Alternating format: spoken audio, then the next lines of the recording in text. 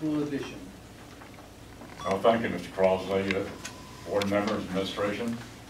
There's two housekeeping matters I want to just bring up briefly. The first is that I belong to many groups in Boyertown, and I want you all to know, and the audience to know, I speak just for myself. I'm not speaking for other groups. In fact, my voice is so solitary and singular, I'm not speaking for Mary Lou tonight either. My wife. The second point I want to make is that Wednesday of last week I received a call from Dr. Fadley's secretary, and she asked me if I would meet with Dr. Fadley and Mr. Miles. I bring this up as a matter of full disclosure that yes, I did meet with Dr. Fadley and Mr. Miles last Friday.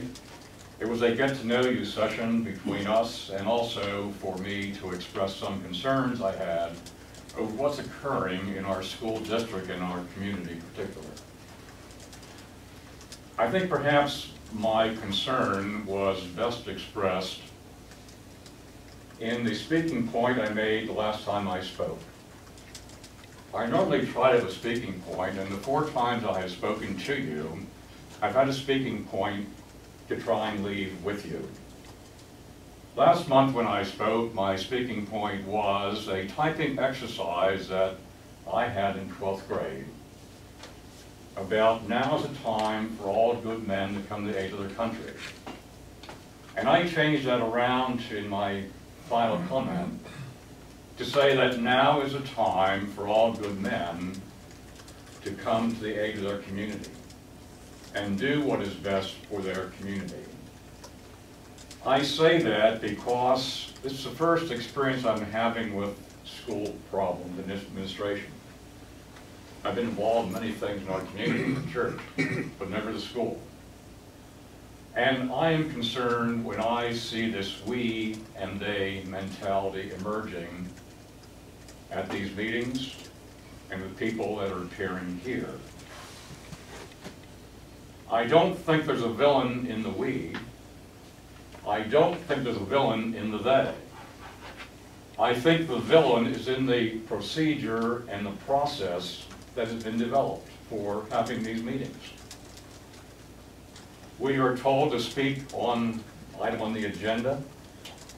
We don't always know what the agenda is going to be, and if we see the agenda item, we don't know the very complex facts and situations in the agenda. And then we're told you have 90 seconds. You give me 90 seconds to speak, and I am going to put a shot out there that's going to be a sound bite for tomorrow, be picked up by the paper and reporters. Or we have 3 minutes. You give me 3 minutes to speak, and I will give you 2 sound bites and 2 shots across the board to be picked up by the reporters for the newspaper tomorrow. We don't really get down to the issues and the concerns and be able to express them. Another reason we can't discuss them is because it's a monologue. We can only speak to you. You may not speak back to us. I have never seen a matter resolved where it's only a monologue. This is not the late night comedian show where they come out, Johnny Carson and all those others after him come out and they give you a 15-minute monologue and that's their show. If we cannot have a dialogue, we are never going to solve the issues and the problems. We're never going to have the support between the community that elected you and the administration. The first time I spoke, I said to you, I don't envy your position and your situation. It's a mammoth task. But we are not here to just take you apart on. We'd like to share and know what is happening and why it's happening. The defining moment in this whole project was tearing down the old school. It's a great deal more complex than that. There are others in the audience tonight that do as much or more than I do in the community. Our mayor and Frank Deary, council president. 30 seconds.